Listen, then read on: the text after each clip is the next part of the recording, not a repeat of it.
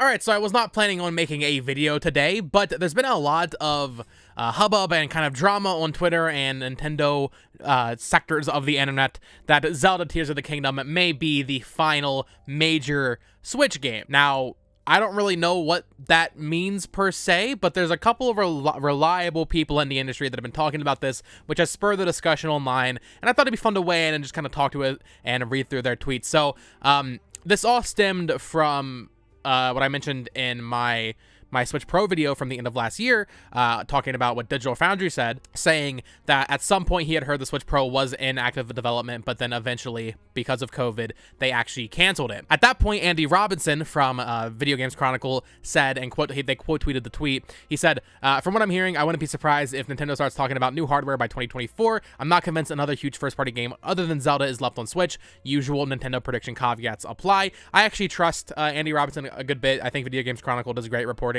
But, you know, and I like that he says, you know, usual Nintendo prediction caveats apply. He's basically leaving it open. At this point, a tweet from back in November from another industry person kind of got brought up, from Christopher Dring of GameIndustry.biz. Basically, they tweeted out something about, well, I can just read it here. I completely get the iterative approach to developing Pokemon. I'm not even opposed to it. I just feel they could have moved Legends to this Christmas gift time. And they're talking about Scarlet and Violet's condition because that was when that game came out. Then he said, there will be a good reason why they didn't. But if what I hear is true about Nintendo's post-Zelda lineup, there isn't one. Those games could play a key role next year. Twitter user replied, wait, what? You mean all next games are in development for the next-gen hardware? And then Christopher Drink said, no, I didn't mean literally nothing, but I have heard that after Zelda, Nintendo doesn't have a significant game for quite some time. Now, I've never seen this person's Twitter account, Christopher Drink, the head of GameIndustry.biz, so obviously a pretty big website, right? I have no idea if what he's reported in the past has been accurate or what. Obviously, he's kind of just, you know, shooting from the hip on Twitter, replying to someone else that replied to his tweet, saying what he's heard, and that's completely fine. If he's heard that, then that's what he's heard, from whatever his sources may be. What do people quantify as a major Nintendo title? Because we already know of 2 after Zelda. Minimum 2. Arguably 3, actually. Arguably 3 now that I think about it. So, of course, we have Pikmin 4, which is slated for a 2023 release. We have Metroid Prime 4, which will either come out this year or next. I assume it has to come out within the next 12 months or next 24 months, I would assume, right? And then, of course, we have that third thing that I kind of just realized. Xenoblade Chronicles 3 will almost certainly get a standalone DLC that'll have a physical release and be its own game, kind of like Torno was for Xenoblade Chronicles 2. Obviously, that's more niche than the other 2 things. And yes, I know what you're going to say. All 3 of those things I just said are already niche. In terms of, like, Nintendo fandom, that's, like, that's it. That's what we all want. We've been begging for Pikmin 4 for 10 years. Actually 10 years. Pikmin 3 is 10 years old this year from the Wii U. Came out in July of 2013, I think. Or August, I think, in America. Metroid Prime 4 is one of the most hyped games of the Switch generation for Nintendo fans, and Xenoblade is Xenoblade, which always does, you know, a million. And even Pikmin, real quick, people say, like, oh, Pikmin is a nothing franchise. I'm not a huge Pikmin fan, but to say it's a nothing franchise is a little dismissive.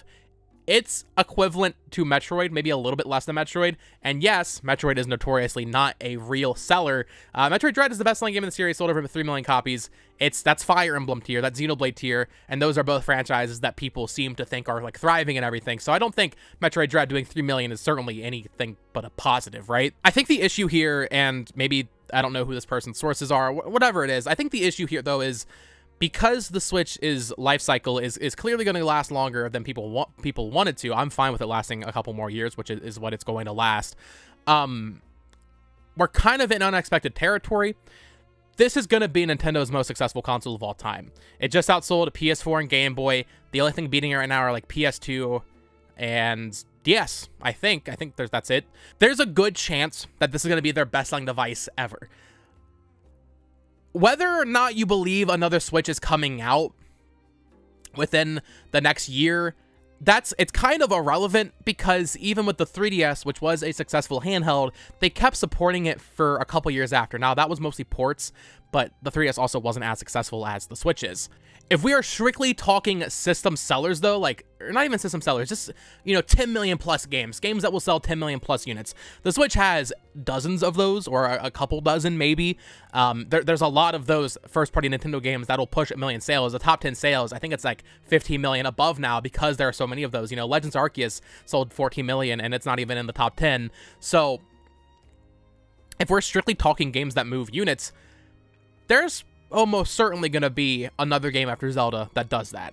I think a game like Ring Fit 2 would certainly probably do that. I think a game like a 2D Mario, which feels all but guaranteed, would almost certainly do that. And I think if we get down to that 5 million range, I think a new game from Good Feel could do that. We haven't had anything from them since Yoshi's Crafted World. I think a new Donkey Kong game could do 3 million, and it's more like 3 to 5 million range here. But basically, my point is, what the hell does major game even mean? I think the issue is we're so preconditioned, as this kind of going back to my point earlier, that we're so preconditioned to Nintendo's life cycles lasting a short amount of time. This time with the Switch, we've already had every franchise have their turn. Nintendo fans and the way Nintendo operates, each console we get our game in that franchise, and then we move on to the next console because that's just how Nintendo's operated. With the 3DS, we get a Mario Kart, Smash Bros, Wii U, Mario Kart, Smash Bros, next console. And this is how it's been for the past 25 years, right? This time with the Switch, we've gotten 2 games in every franchise. We have 2 Fire Emblem games. We have 2 Xenoblades. We are going to have 2 3D Zeldas. We have 2 Fire Emblem Warriors games. We have 2, we're going to have 2 Pikmin games if you count 3 Deluxe. So we're kind of in unprecedented territory for it right now with Nintendo, and this is going to be their most successful console. Obviously, they're steering the ship very carefully because they don't want to mess this up. And that transition to the next generation with the Switch 2 is obviously a very delicate procedure because they don't want to mess it up. They just had the Wii U and the 3DS, which, although a success, was obviously much more modest than the DS. There is no chance that there is not at least, I would say, 2 or 3 more games coming out after Zelda that will sell 10 million copies. Now, a key factor that people aren't even talking about when discussing this is Pokemon. That right there, I think, is at least 2 more games on the Switch. I think there is no way we don't get at least 2 more mainline Pokemon games on the Nintendo Switch. And this is where it gets to a bit of an even more interesting topic, in my opinion, is the Switch 2 being backwards compatible, assuming it is. I think we can all kind of hope and predict that it will be. If the Switch 2 is backwards compatible, Nintendo's going to have little incentive to make exclusive software for it for a while. We see that right now with PS5 and PS4, and even like Xbox Series and One and Series X and all that, where God of War, Ragnarok, and Horizon and these games are coming out on both consoles because the install base is huge. We are in a different time. It's not like it was in the early 2000s where you just cut it on, you know, flat and then you move on. I know I'm rambling a lot, but okay, so this is like the scenario, right, in people's heads from what I've seen on Family Boards and Reset Era and just Twitter in general. A lot of people, and this is not sarcasm, this is not a joke, people actually believe this, and I feel sorry for these people. A lot of people think the Switch 2, not the Switch Pro, the Switch 2, the successor to the Nintendo Switch, is going to be announced and released alongside Zelda Tears of the Kingdom. I'm not even going to get into that because that's just idiotic, but let's just play with that theory, right? You're telling me you think everything after that will not come out on Switch 1?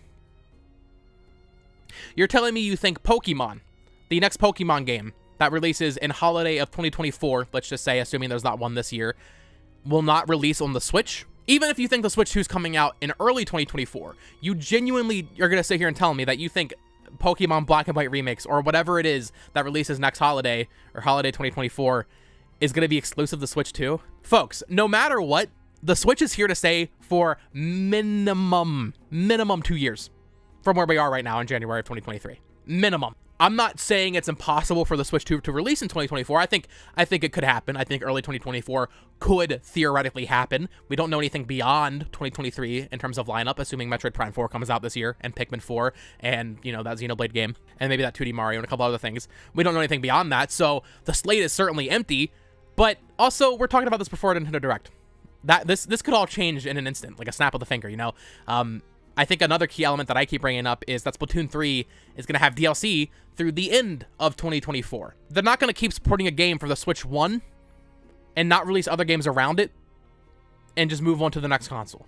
Basically, the subject comes down to whether or not you think the Switch 2 is coming out anytime soon, and the reality of it is the Switch 2 is not coming out within the next 2 years, most likely. Obviously, at some point, Nintendo needs to steer the ship and transition to the next console, and you can't just do that as soon as, you know, sales for the Switch 1 cut off. And we saw this holiday they did dip a little bit, although I think that might mostly be due to PS5 being available, because we're seeing stronger software sales than ever.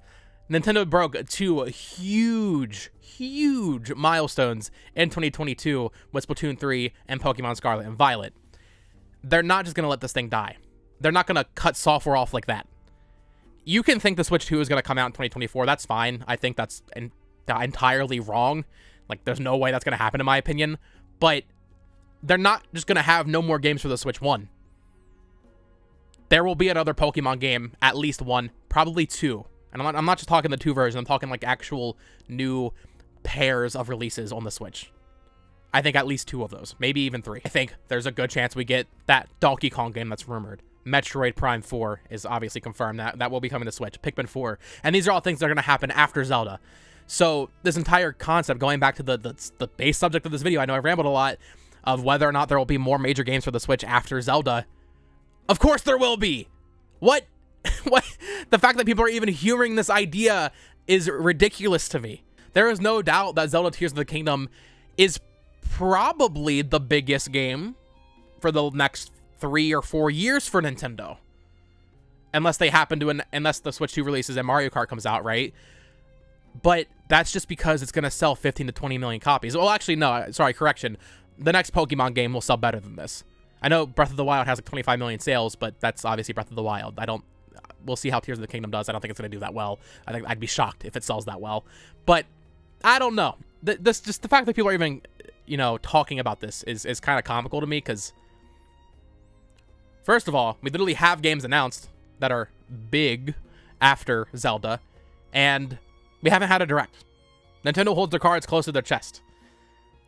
Now, if we get to this January, February Direct, or even E3 Direct this year, and it's looking pretty barren, then maybe it's time to start thinking, oh, I think that's when we can start talking about the next console. But right now, we know plenty.